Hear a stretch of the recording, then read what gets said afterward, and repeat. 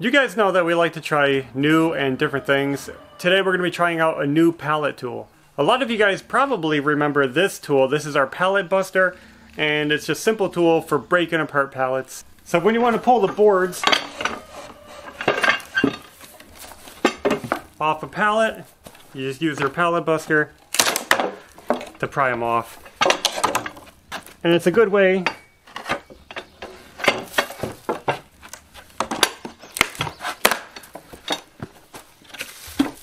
to salvage wood off of pallets, replace broken boards, etc. We really love this tool. It also comes in handy for prying deck boards off decks, old flooring, different things like that. But we got a new tool today called a pallet puller. This is a pallet puller. So you guys have probably never seen a tool like this before. A pallet puller is used for pulling pallets.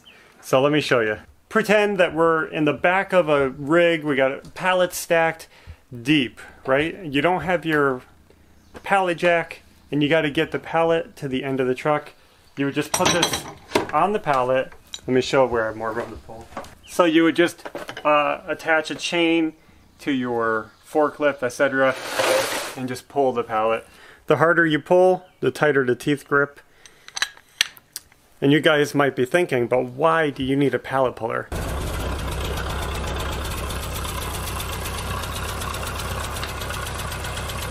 Okay. So here's the plan. We thought to ourselves, if this could pull a pallet, a 1-ton pallet, maybe it could also pull a tree. We're gonna hook it to the tractor, clamp it on a tree, and see if it pulls it out. If it works, it's gonna be so much easier than wrapping the chain around it and trying to snag it up.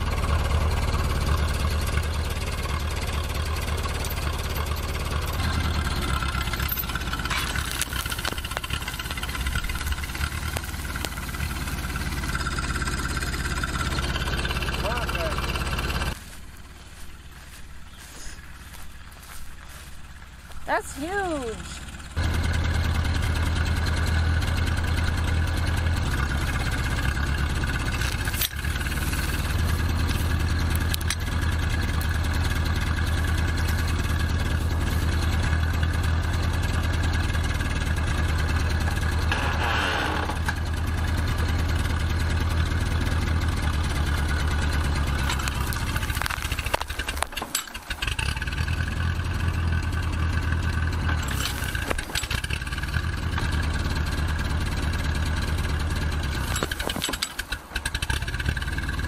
Going.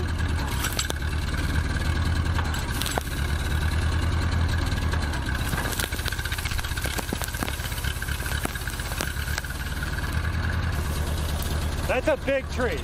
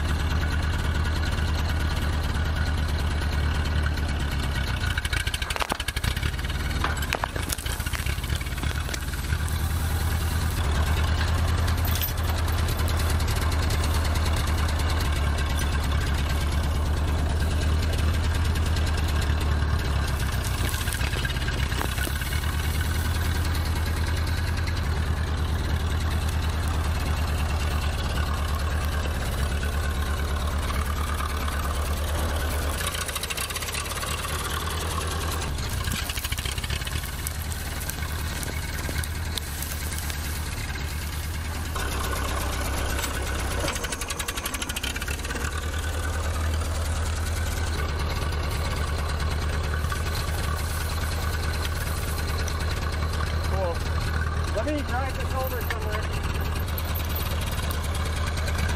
We bent it on that big one. You can see it's way out of whack.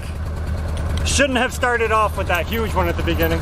Yeah. But, still working. These little ones, you can't really grip to the branch, to the tree too much. Yeah, we just kind of like wrap it around it. Yeah, we'll try that.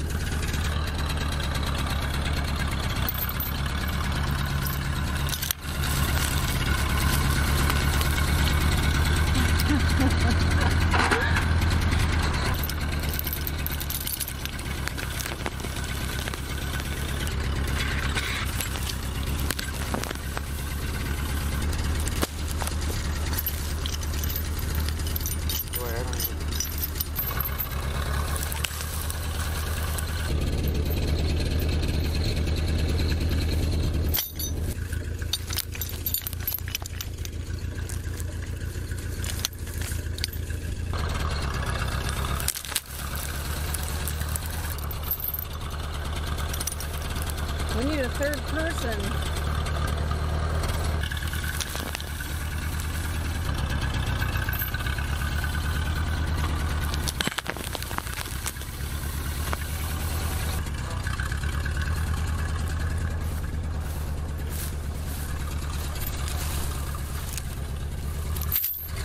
Sliced up in here. Get over, club.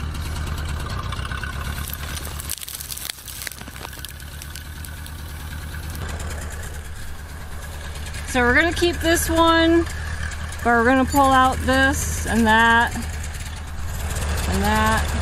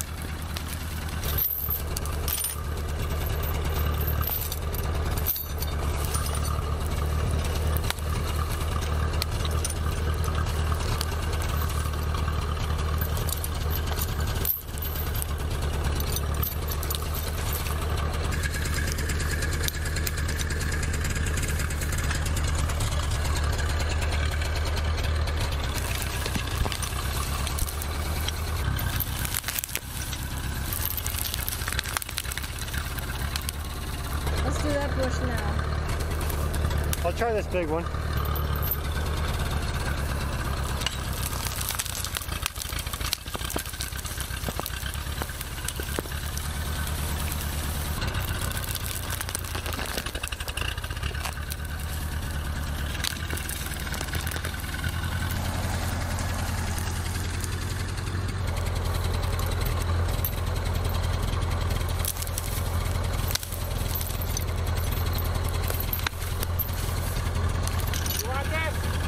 No.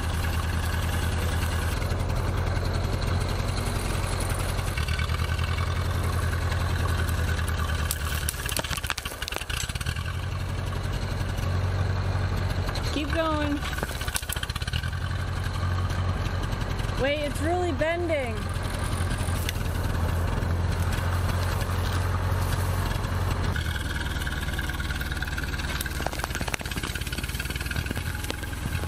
Our puller is bent, but it's still working, so we're gonna keep working it.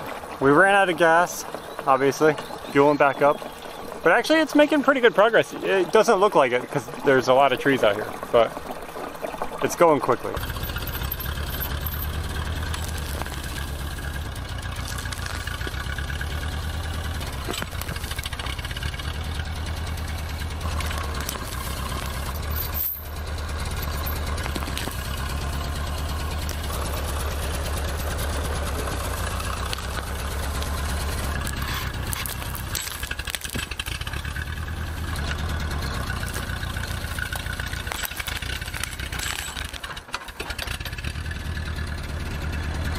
Is it pulling out? Sort of.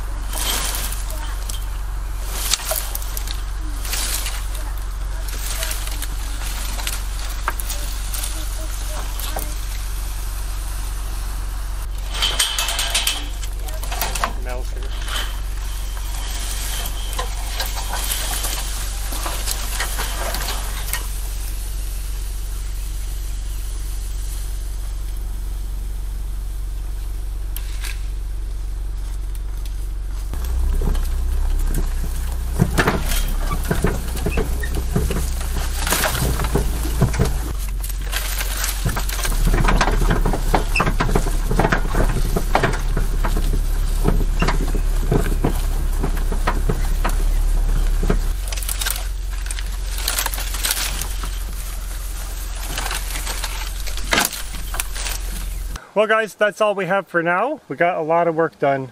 We pulled out a lot of trees out of the field, but just the scrubby trees, the bad trees, the trees that are too close together, we left a lot too. Yeah.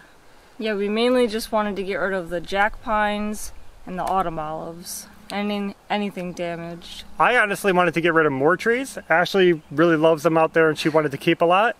I think we got the right balance. Yeah. We're just stacking them up to dry out by the fire pit. We'll cut them up and burn them at some point. Not a big deal. We still got some cleanup to do out there. Yep, filling in the holes from where the trees were ripped out. But you guys want to know how the pallet puller did. It actually did surprisingly well. I'll tell you what, it looks like it was pointless, but it actually does save a lot of time, except for, you can see this thing is trashed. It really got bent to the point where we couldn't use it anymore because it started to just... like it can't grip anymore. It was gripping the trees, but we couldn't get it off because it was pinching the tree in an odd direction. Kind of a shame that it got broke, but I might be able to bend it back if I try hard enough. And we should have started with the smaller trees and ended with the larger ones. Sometimes you gotta experiment just to see if something will work so that you can go from there. One of the things that we liked about this was it saved a lot of time of wrapping and unwrapping the chain. We could just put that around the tree and pull it, and it worked awesome on the medium-sized trees. Yeah. The small trees would slip through, the big trees would bend it. And surprisingly, the teeth didn't come in very handy. It was more this part, just grabbing the tree, the round part, grabbing and pulling it. This actually didn't cost me much money at all. I got a really good deal on it and got it for very, very little. So not a big deal to try it out. It would be interesting to see what the 2-ton or 3-ton version would do. This was only the 1-ton version. But here's the thing, when you're standing behind the tractor, our tractor, the exhaust points out the back, and you got that unfiltered exhaust blowing in your face. It's bad. You gotta hold your breath when you load up with the chain on the tree. There's no catalytic converter. It's just straight raw fumes, very toxic, very bad for you, blasting in your face. So when you're sitting back there trying to wrap the tree up, get it tight, and plus the chain is heavy, for me at least. And then when you pull the tree out, the chain is all tight and you got to try to unwrap it, untangle it. This thing, you can just unlock it, lock it. It's quicker, yeah. Quicker. That's what we liked about it. Wish it worked better, but it was a good starting point. Now, one of the reasons I was inspired to try that pallet puller is because I was looking at another tool called a tree grubber that I found on Amazon, and it's the same exact concept, made a little bit differently, and it's made for pulling out trees. But oddly, in the comments and the reviews, I saw a lot of people having that same problem where it bent. Yeah. So it seems to be a common problem with those scissor type actions is they can bend easy. The tree grubber was like, I think, close to $100. And this, I literally got for like 30 bucks. So it was worth trying that to see how well it would do. And I would say it was probably comparable. Yeah. Without trying the other one, it's hard to know though. So I guess we're gonna end it here. We're gonna clean up, take care of some things around the property, and we'll be back soon with another video. So until next time, take care. Bye.